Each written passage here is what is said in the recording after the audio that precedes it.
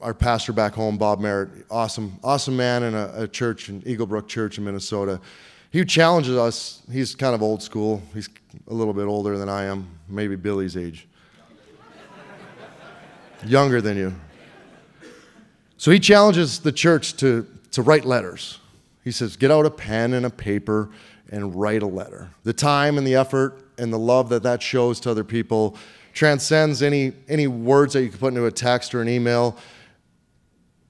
And maybe you got to put it in an envelope and pay, I don't know what it is, 50 cents to mail it to somebody. 45 cents, Billy knows, he's counting his pennies. And so on my way out, I was put on waivers. I wrote my teammates a letter and I put it on my change stall and cried my face off on the way out of the rink.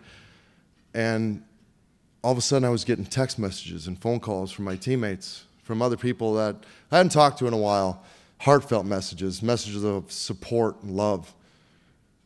And I go, I appreciated all those, and they were emotional messages, but I go, why do we wait till something's over? Why do we wait till the end of your teammates leaving, or till a parent's on a deathbed, or a grandparent's on a deathbed, or a coworker, or a sister or brother, or an old longtime friend? Why do we wait till that's over to send those messages, to write those letters?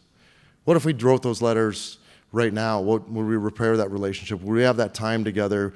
Would we have that father figure, that mother figure back in your life, or that brother back in your life, so that you could rekindle that and not have regrets when it's all over?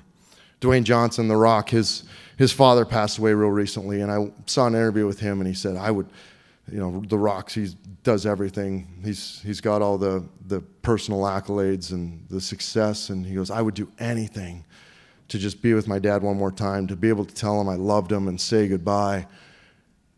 And what if we didn't have that regret at the end? What if we sent those letters, or we said those things now, so that we didn't miss those opportunities?